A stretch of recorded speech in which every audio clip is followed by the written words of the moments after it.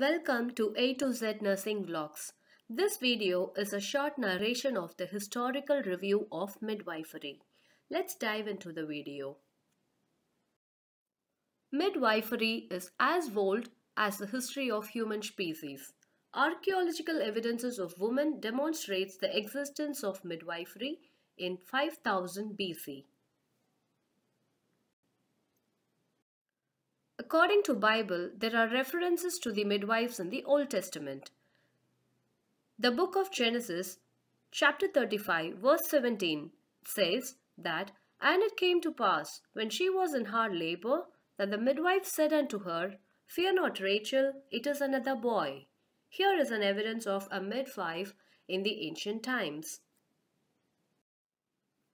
The king of Egypt spoke to the midwives who helped the Hebrew women when they gave birth.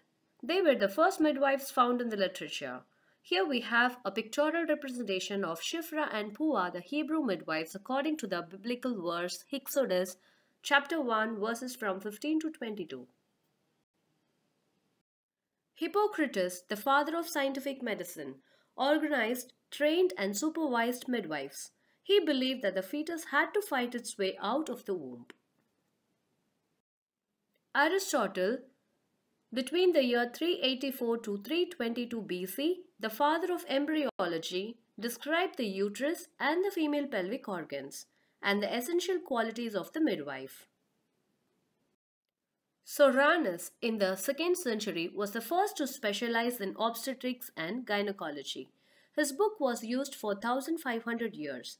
He used vaginal speculum, advised on cord care and wet nursing.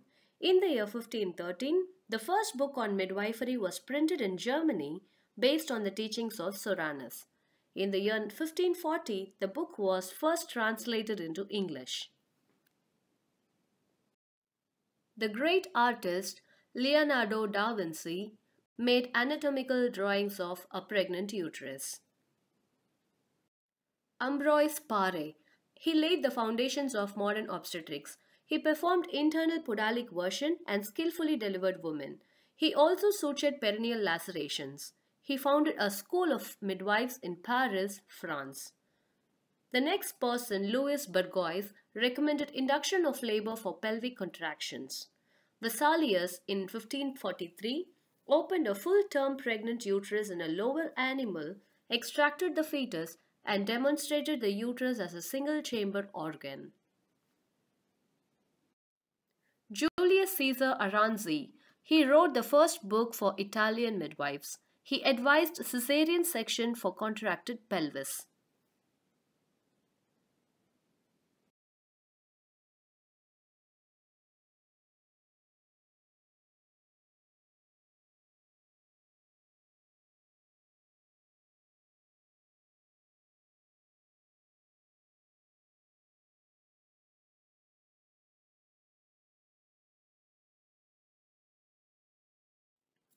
French King Louis XIV, in the year 1663, employed a Paris surgeon to attend one of his mistresses in labor.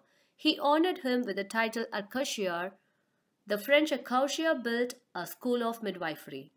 Maraschiu was the greatest physician in 17th century. He described the attitude of the fetus in the womb. Chamberlain, in the year 1675, designed the obstetric forceps. William Smellie is called the father of British midwifery. He explained labor as mechanical process. He introduced pelvimetry, cephalometry, and the lock for the obstetric forceps. In the year 1772, John Leakey replaced the obstetrical stool by specialized bed. Charles White in 1773 stated that puerperal fever is infectious and he used lime for disinfection. Fielding Auld, between the year 1710 to 1789, described the normal mechanism of labor and performed the first episiotomy. Francois, in the year 1818, was the first to recognize the fetal heart sounds in a pregnant uterus.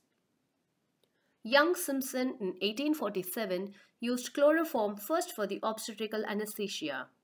Florence Nightingale, in 1862, organized a small training school with King's College Hospital where she conducted training for midwives. Semmelweis, in 1861, demonstrated the cause of puerperal sepsis and suggested preventive measures. Louis Pasteur, in 1879, wrote the thesis on puerperal sepsis. The first antenatal clinic was started about the time of First World War. The French obstetrician Murachiec first reported the cesarean section in the year 1668. In 1876, Poirot performed subtotal hysterectomy. Max Sanger, in 1882, first sutured the abdominal wall. In 1912, Kronig introduced the lower segmental vertical incision. Munro Kerr, in 1926, introduced the present technique of LSCS and popularized it. Let's see the development of maternity services and the current trends. Following the Reformation in 16th century, the Church of England accepted the responsibility to issue the license of midwives to practice. The chair of midwifery was created in Edinburgh in the year 1726 to give the instructions to the midwives. A course of instruction were given to the midwives throughout Britain, and some hospitals issued even certificates. In the year 1756, Dr. John Douglas recommended that proper instructions to be given to the midwives and an examination to be held before certificate to practice was given. The Ladies' Obstetrical College London was founded in the year 1864. In 1902, the first English Midwives Act was passed and state registration of midwives became mandatory by law. From the year 1700s to 1800s, the time of rapid development took place. In India, maternal and child health services in India were started with the help of voluntary organizations. Modern maternal and child health work was begun in India by foreign missionaries with an effort to train the dais. The timeline are as follows. 1885, an association for medical aid by the women of India was established by the Countess of Dufferin. 1918, Lady Reading Health School was started in Delhi, offering health visitors course, which was another stepping stone in the MCH services. 1921, Lady Chelmsford League was formed in India for developing maternity and child welfare services. 1931, the Indian Red Cross Society established MCH Bureau in association with the Lady Chelmsford League and Victory's Memorial Scholarship Fund and coordinated the MCH. Madras was the first state then to set up a separate section for maternal and child welfare in the Public Health Department under the charge of an Assistant Director of Public Health. It was again Madras state which first attempted to replace by the better qualified personnel such as midwives and nurse midwives.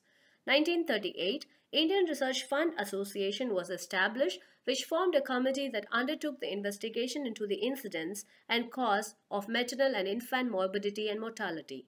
Sir A. Mudaliar was a key person for this committee. 1911, A&M programs were introduced. 1931, CMAI Nurses League was introduced. In 1946, there was two boards of nursing education. Number 1, the Mid-India Board of Nursing Education. Number 2, the Board of Nursing Education. INC constituted in 1949, STDs of Nursing Education. 1940s, rooming in. 1960, obstetric care to maternity care. The trends in maternal health nursing. Changing patterns of childbirth and their effects on maternal-infant mortality statistics, perinatal risk factors, technical advancements.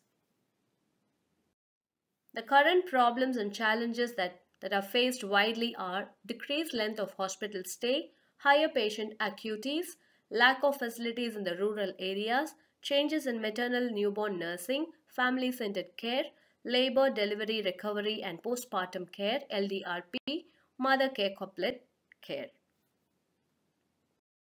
If the contents of this video are informative, like the video, share this with your friends and colleagues. Thank you.